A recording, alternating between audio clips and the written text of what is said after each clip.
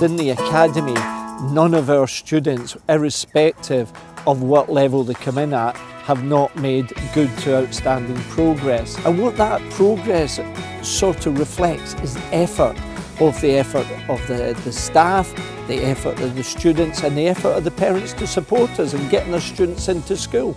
Respect is a major part of the ethos, both internally and externally. And when we talk about respect, we talk about how they should treat each other. When they say to you the behaviour of your children is impeccable, when they say to you there is great relationships between staff and students, when they say to you that all sorts of bullying are dealt with in a robust way, then you know the message is through of that respect of each other.